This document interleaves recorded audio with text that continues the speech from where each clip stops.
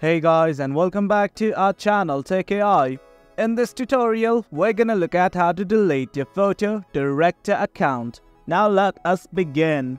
It's quite easy to delete your PhotoDirector account. Follow me step by step.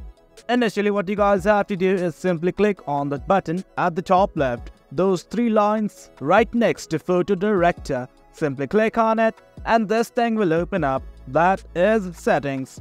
From here, as you guys can see, lots of options. But right now, all we want to do is focus on our account. Just below camera settings, you will see a button that has my username. I'm gonna click on it right now.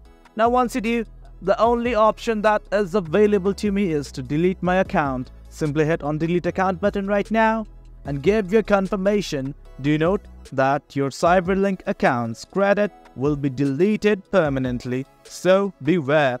For me, I do not mind it, so I'm simply gonna hit on continue.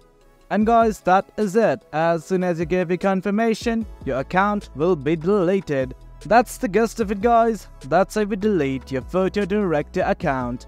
Hope you guys found this video informative, and for more content like this, do remember to hit like, share and subscribe. Your support fuels us. Until next time, thank you.